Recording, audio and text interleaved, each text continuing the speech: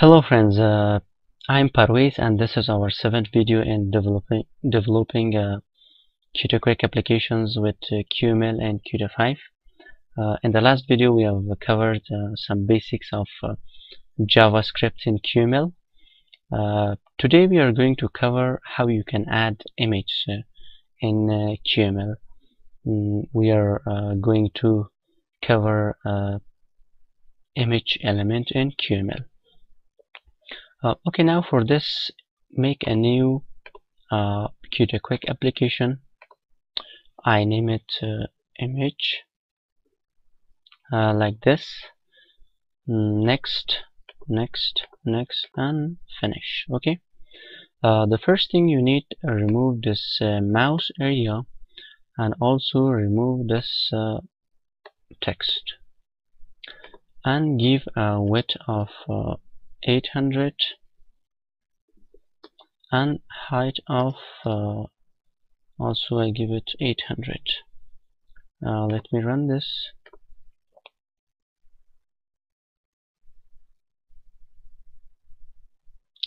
Yeah. Now I want to give a color. I give it black color. Let me run this again. Yeah, this is black color. Okay, I have this image and I downloaded this from the icon archive. You can use whatever you want. This is like a rocket image. I want to use this for my application. Okay, now make an image. Give it an ID of rocket. The first thing you need, you should copy this image and put it where you have your project folder. My project folder is in my document and my project. Let me add this image, copy and paste it like this. Okay, now in here in resource, right click in here and add existing files.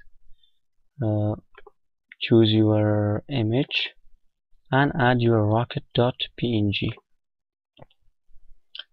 Now I have my image in here, and in the source you give your name of image rocket.png. Okay, now if I run this, you can see that we have a rocket image. You can give x, for example I give the x to 100 and the y to 100. If you run this,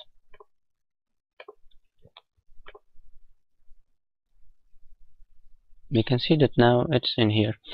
You can also remove this x and y. You can make it anchor.center in to the parent. Now if you run this, you can see that we have in the center. Okay, thank you guys. This was our 7th video. We will cover this was the basics of image element. We will cover more advanced in image. And also, if you like this video, please subscribe my channel, and also for the further videos, please subscribe the channel.